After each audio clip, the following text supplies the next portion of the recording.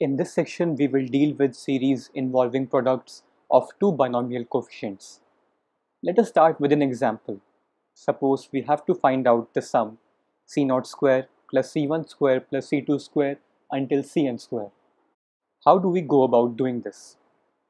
Let's start with the expansion of 1 plus x to the power n, which is c0 plus c1x plus c2x square until cnxn. We can also write this expansion as x plus 1 whole to the power n equals c0 xn plus c1 x to the power n minus 1 plus c2 x to the power n minus 2 until cn x to the power 0. Now, if I were to multiply 1 with 2, my left hand side would become 1 plus x to the power 2n, while my right hand side would have a lot many terms. Let's do one thing. Let us first isolate those terms which will have x to the power n as their coefficients. Now, multiplying which term in the second series with c0 will give me x to the power n. It is clear if I combine these two terms, I would get x to the power n.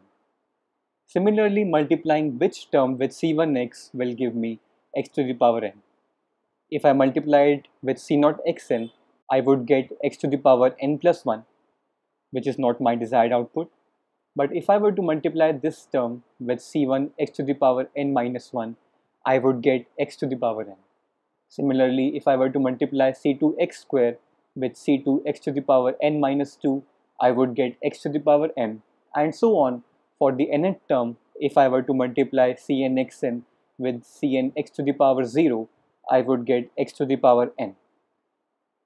So it is clear that the coefficient of x to the power n would be c0 square plus c1 square until cn square, and then we would have other powers of x and their coefficients.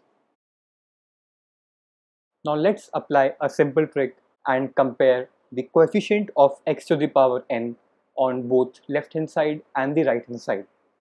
If I were to expand 1 plus x to the power 2n, I would realize that the coefficient of x to the power n is 2n cn, while on the right hand side I have already shown that the coefficient of x to the power n is c0 square plus c1 square plus c2 square until cn square, which in fact is my desired sum.